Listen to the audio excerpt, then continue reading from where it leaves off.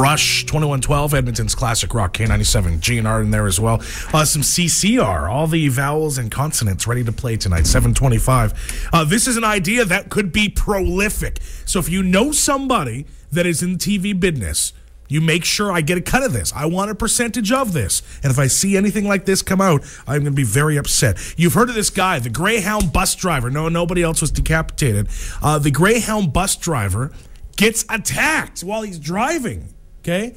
He manages, like Kramer in that episode with the pinky finger, he manages to hold off, to fight off the attacker, pull the bus over, get the guy off the bus, and he was like the hero. They were going around a bend on the highway. It could have been very disastrous, but it wasn't.